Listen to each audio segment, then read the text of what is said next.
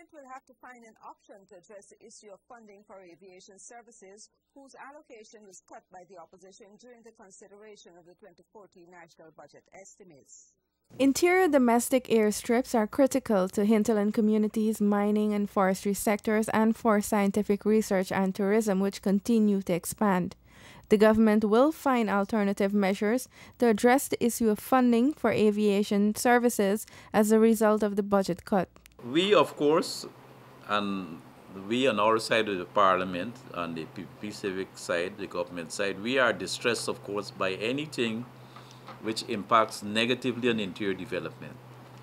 The development, the maintenance of interior domestic air transport is critical for our country, for Amerindian communities, hinterland communities, for mining and forestry and other scientific research, for tourism, which we know is a growth pole now for Guyana.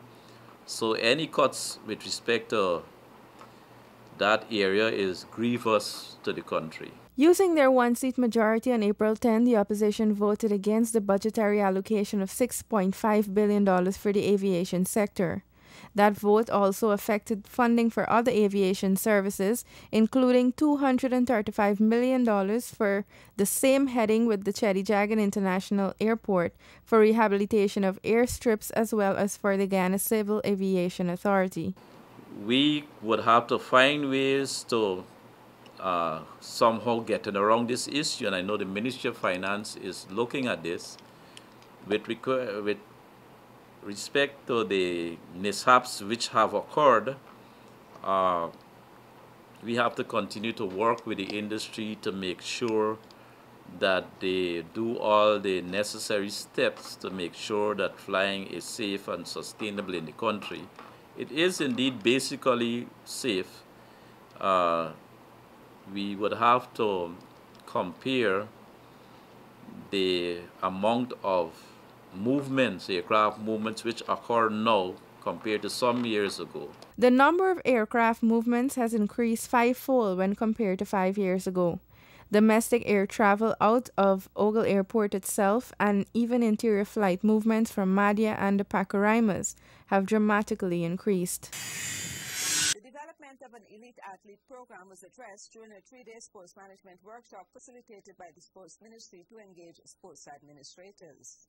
In an effort to heighten sports education in Guyana, the Ministry of Culture, Youth and Sport launched a 3-day sports management workshop designed for sport administrators to gain a greater understanding of the management of sports events, teams, and application of sports. The event, which was held at the Resource Center Lecture Hall, Wolford Avenue, focused on areas such as reviewing and revitalizing sports structure, sports administrators, and nation-building strengthening sports association, and developing elite athlete program, among others. Facilitators of the event include renowned athletes Alto Bolden of Trinidad and Tobago, and Graceland Jackson of Jamaica, Kathleen Rattray, June Rudar, and Vice President of the National Sports Commission, Karen Pilgrim. In and around the world, sports would have really moved on in leaps and bounds. And in some ways, we are still trying the old things. That is not going to work for us in this new century. So if we're really going to modernize the way that we do things, we have to open ourselves to new ideas, and we have to adopt those new ideas and adapt how we do things here in Guyana. And we feel that seminars like this will help to catalyze that kind of change that we want to see here in Guyana. A lot of how we train people here, we have not been using science to train people in sports here. Because of that, you'll find that sometimes athletes are overworked, probably working the wrong muscle groups.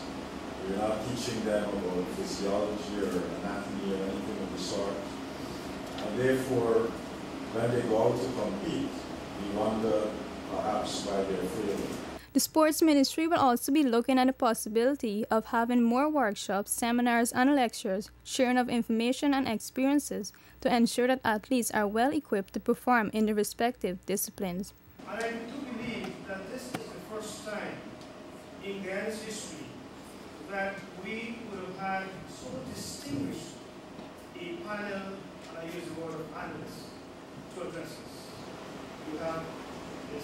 Grace Jackson, Mr. Arthur Bolton, Ms. Samuel, all Olympians. And you have other distinguished panelists who are here to teach us and to let us know what should be done practically for the development of sports in Guyana. I'm very pleased about this, and I sincerely hope that at the end of this particular workshop, each of you will go back to your respective associations and be able to implement and plan what you've got here. It has long been recognized that information gathering in the field of sport is critical in developing knowledge as it relates to the various disciplines. And in this regard, the ministry over the years has been developing the necessary infrastructure as a means for a better sports preparation and performance of the nation's sportsmen and women in the various disciplines. Over the next few months, a sum of $100 million will be expended for much-needed rehabilitation work on Le Repentir Cemetery as efforts are made to restore the city's main burial site. The much-needed works on the Le Repentir Cemetery are expected to commence shortly as the Ministry of Local Government has already begun advertising for tenders for the cleanup effort. Local Government Minister Norman Whitaker said that the sum of $100 million will be spent during the restoration. The bushing of cemeteries, planting of trees, removal of obstacles from parapets and reserves. These are the key, the principal activities. Works to be undertaken will include the clearing of overgrown bushes, resurfacing of roadways, and drainage clearing. According to the minister, already tenders have been identified for the clearing of drains, main canals, and the resurfacing of roadways. Over the years, the main burial site in the city has deteriorated under the watch of the Mayor and City Council. Meanwhile, the minister said that the complete rehabilitation works of the burial site are expected to be completed by year-end. The money which is being spent on this project is being used from the $500 million allocated during the 2014 national budget for a massive city cleanup exercise. The Ministry of Health has been working endlessly to create new means to further strengthen the fight against cervical cancer. Recently, it partnered with the Guyana Responsible Parenthood Association to launch a BIA regional training and campaign. This training, which is funded by the International Planned Parenthood Federation, saw representatives of the medical field from several Caribbean countries joining with local health practitioners to undergo a week of training in this regard. Several staff from health facilities are taking part in this training. These include representatives from the Georgetown Public Hospital Corporation and the St. Joseph Mercy Hospital, as well as health practitioners from Brazil, Grenada, Trinidad and Tobago, and Suriname and St. Lucia. Is another way in a single visit approach which can have a wide reach of women across Guyana, and which is very affordable and where you get quick results and quick treatment, which is really needed for us to address the problem of cervical cancer. At GRPA, we launched this for the first time. We'll be doing this, and we're launching this as we host training, a regional training, in collaboration with the Ministry of Health and the Georgetown Public Hospital. We have a regional training taking place. Actually, it started on Monday, and we have persons, doctors and nurses from Belize, and they're all here. Okay, Belize, Trinidad, Grenada, Suriname, St. Lucia, and of course our own from Guyana, from our clinic, from Mercy Hospital, from the GPHC. Cervical cancer is caused by HPV virus, which is sexually transmitted, especially amongst young people. Guyana has the third highest rate of cervical cancer in the Western Hemisphere. The ministry has made available HPV vaccinations to females starting from age 9 in 2012 because studies have shown that the vaccination works better in females who take the shot before becoming sexually active. Recently, the administration introduced on 11th of January 2012 its latest vaccine, the HPV vaccine. And I want to tell you that our public health nurses and other workers did such a good job that we had only 3 misguided people coming to make some protests outside of the Ministry of Health. And within half an hour they were gone. As a matter of fact, we didn't even note it. And and it's caught on. We have even older women asking for the HPV vaccine. As you know, we've introduced it for the 9 to 11 cohort of young ladies because of the science related to the HPV vaccine too. So we've had a good uptake. We had a good uptake, and we want to keep pushing that. The GRPA will be offering free screening and treatment from June 18 to 20 at the GRPA clinic along with the Police Association, and from June 19 to 21 at the GPHC. These exercises will be carried out between 8 hours to 12 hours daily. Stay tuned, more of the Weekly Digest after the break. In an effort to respond more promptly to citizens, the Home Affairs Ministry has launched an online crime reporting system which allows citizens who possess or have access to cell phones, computers, or other devices with internet connections to report criminal activities. Citizens can get instant access to security personnel on BlackBerry Messenger via 280-4E429. Reports of corruption can also be made on www.ipaidthebribe.com. These reports can be made anonymously. By cutting the administrative arm of the Office of the President's funding, the allocation for the provision of the Head of State Security has been removed. This action can compromise the security of President Donald Ramotar. This move sets a dangerous precedent and is unacceptable for any head of state, government, or right-thinking people of a democratic nation. Ghana is set to achieve the goal set by the United Nations Children's Fund UNICEF of universal birth registration by 2015. The General Register Office has launched an intensive campaign. It has decentralized its services to specifically cater to the needs of residents living in the interior location. Bedside registration is also done in several public hospitals. There are now 200 registration centers operating in 10 regions. Citizens are urged to ensure that all births are registered. The opposition's disapproval of monies for the Office of the President has affected several agencies such as the Civil Defense Commission. This agency deals with managing and assisting persons and communities affected by disasters, natural and man-made. The move to disapprove funding for the CDC means that if any disaster were to occur, the government would not be able to provide any assistance to those in need. United Nations Development Program representative has lauded Guyana's effort as it relates to its achievements made thus far under the United Nations Development Assistance Framework Initiative. On June 18, several stakeholders convened at the Grand Coastal Inn where they discussed the midterm review of the UNDAF 2012-2016 initiative. In moving forward, the United Nations country representative, Ms. Khadija Musa, said that greater effort will be needed to ensure better results. After intensive review, we believe that the UNDAF is still aligned to the country priorities as outlined in Guyana's National Development Strategy. Many results have already been achieved, but since we are only still midway, there are still much more to be done.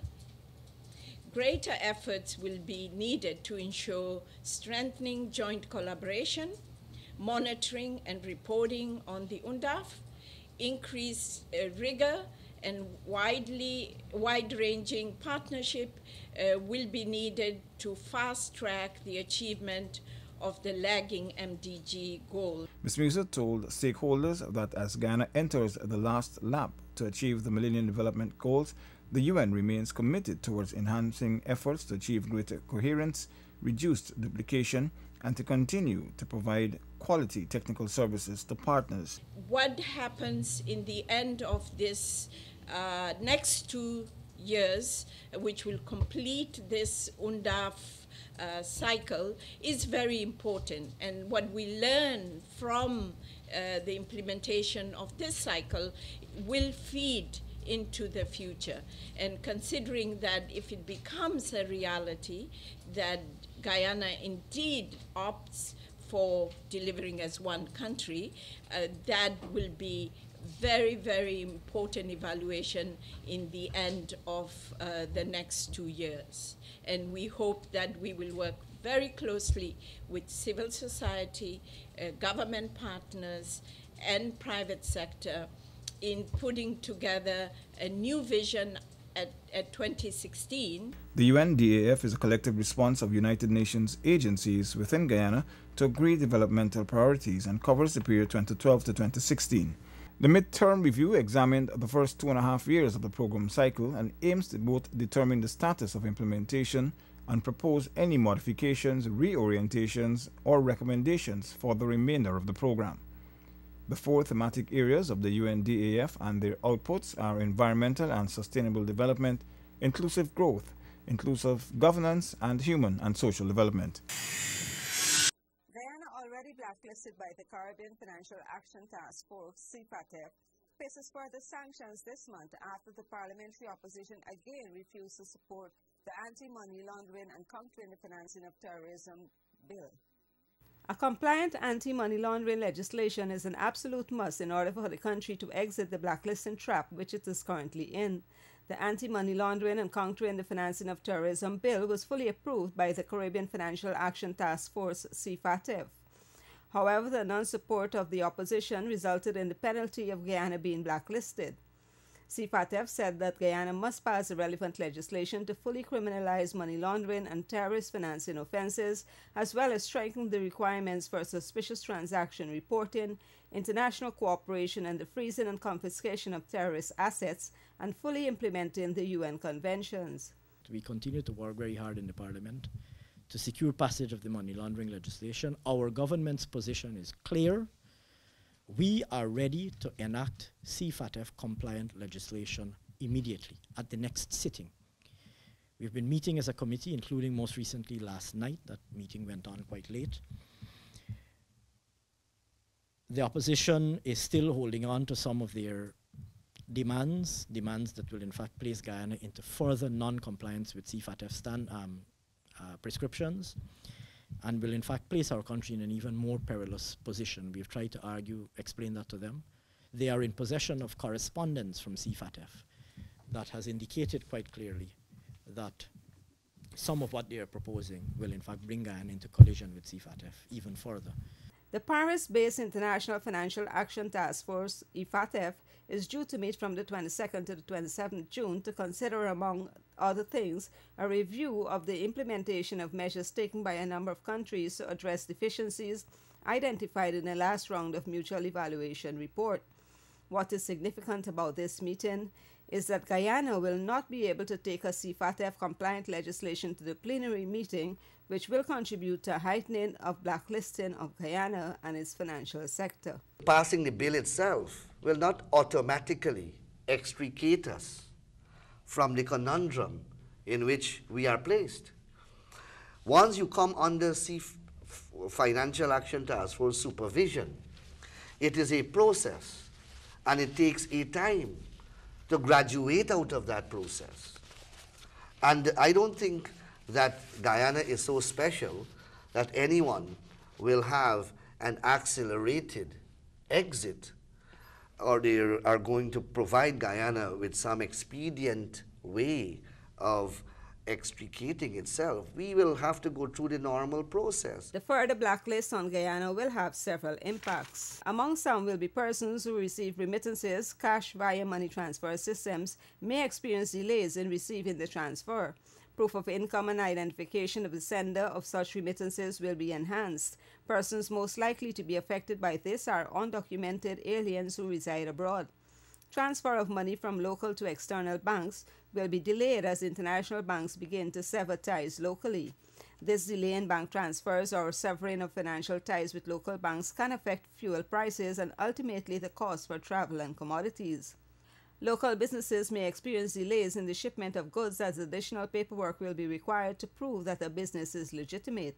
Enhanced scrutiny will be implemented to verify the source and destination of all monies. Persons who shop online and use debit and credit cards to conduct such transactions may find their transactions are denied or delayed. Insurance services, fire, life, mortgage, etc. are also expected to experience delays, additional filing of paperwork, and possibly increased fees. University of Guyana law students have finally been admitted to the U-Woodin Law School after several months of uncertainty, which had caused CARICOM heads of government to seek a resolution. Following government's intervention, the top 25 Guyanese nationals, graduates of the University of Guyana Law Program 2013, will be given automatic entry into U-Woodin Law School for the academic year September 2013 to 2014. On behalf of Guyana, I made two requests. First of all, that the agreement be renewed, but that it be renewed with amendments which were designed to increase the intake from 25 to a larger number. An additional 10 students who are non-Guyanese nationals graduating out of the said program will enjoy automatic entry into Norman Manley or Eugenie Dupuc Law School, depending on which zone their territory falls. These decisions came following a meeting which was held by way of teleconference and was convened at the CARICOM Secretariat, Turkine. Earlier this year, Minister Nandlal, during a meeting with UG Law students, had promised to find a permanent solution to the problem facing them as it relates to entry into the U-Woodin Law School. Via the Ministry of Foreign Affairs, dispatched a letter to the CARICOM Secretariat seeking their intervention. President Ramotar also began to use diplomatic channels to engage the heads of government and those who were in charge of the agenda of the heads of government meeting, which just concluded in St. Vincent, to place this issue on the agenda. But though provisions have been made for 2014, current UG Law students remain concerned over the future relationship between the UG and the U-Woodin Law School. Chairman of CARICOM, Dr. Ralph Gonsalves, spearheaded the talks to seek a resolution on the issue. Stay tuned, more of the Weekly Digest after the break. In an effort to respond more promptly to citizens, the Home Affairs Ministry has launched an online crime reporting system which allows citizens who possess or have access to cell phones, computers, or other devices with internet connections to report criminal activities.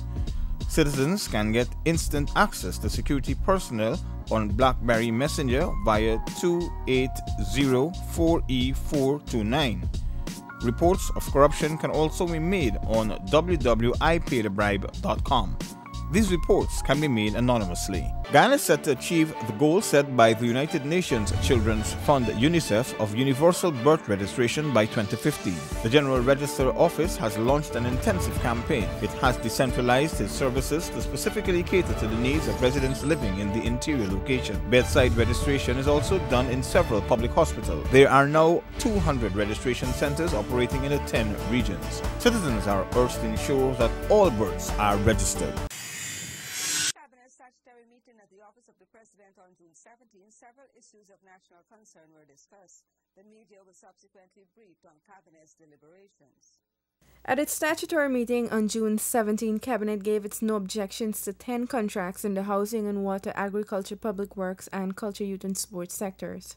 As provided for by the Constitution and on the basis of the ruling of the High Court, the Finance Minister has moved to restore funds that were voted down by the opposition. The Constitution specifically addresses expenditure and shortages, inadequacy for agencies in discharging their work program in any fiscal year. And the Constitution does offer remedies that we have collectively termed restoration, but of course it carries with it, this term restoration, the specifics of the constitutional remedies. And that is to say that restoration indeed refers to a range of constitutional remedies to provide for expenditure that has not been appropriated in any fiscal year. By disapproving the main capital program for the office of the president, the opposition has essentially crippled the head of state office from carrying out its constitutional, executive, and moral obligations. The government is encouraged by the voluntary statements made by opposition leader David Granger with regards to the Rodney COI and his party's move to participate in the process. Cabinet welcomed further evidence of the abandonment of the APNU, PNC, of their earlier position of not supporting the Commission of Inquiry, and we saw that with the assignment, if that is the right word, or retention probably, for Mr. Basil Williams, the attorney, to represent the interests of the PNC and APNU at the hearings. Mr. Granger's contributions made in the media was noted by Cabinet, and Cabinet remained unclear about whether retired Brigadier Granger public comments would be followed by greater commitments, more commitments to the achievement of the TORs of the Commission. Meanwhile, all efforts to get the Anti-Money Laundering and Countering the Financing of Terrorism Amendment Bill passed in the National Assembly before the Financial Action Task Force's plenary next week have been futile. What is significant about that loss is, for whatever worth it provided, a CFATF legislation taken to the FATF plenary that is occurring next week. I'm not certain where. I knew where it should have been. I don't know where it will be. But the CFATF plenary next week. And the opportunity of Guyana appearing with CFATF legislation is also lost. It goes without saying that for whatever it was worth, that loss is going to conform, it is going to contribute to a heightening of blacklisting of Guyana and its financial sector.